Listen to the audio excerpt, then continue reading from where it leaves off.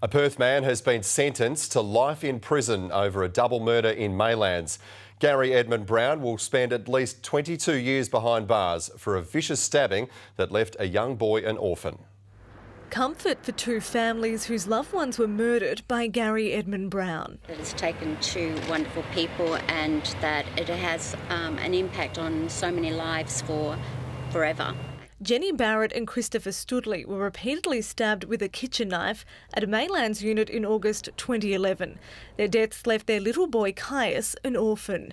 Today, Gary Edmund Brown was sentenced to life in prison with a non-parole period of 22 years. I don't think it's enough to take two people's lives. The onset effect it has on everyone else as well. And he was such a great brother to me. He was always there in my life. The court heard Gary Brown believed Mr Studley dobbed him into police for stealing his father's guns and ammunition. A former heroin addict, Brown was using methadone. Defence lawyer Helen Prince told the court when Brown came off methadone, it unmasked his mental illness. The 49-year-old suffers post-traumatic stress disorder and became angry, threatening and uncontrolled. The court heard after the killings, Gary Brown wiped the knife and placed it in Christopher Studley's hand. Justice Lindy Jenkins described Brown's actions as callous, vicious and exceptionally brutal.